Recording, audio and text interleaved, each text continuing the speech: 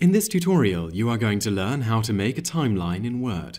Create a new document in Word and you will want to insert a graphic that will represent our timeline. From the ribbon at the top, click on Insert, and below this, click the SmartArt logo in the Illustrations area. The Choose a SmartArt Graphic window will open.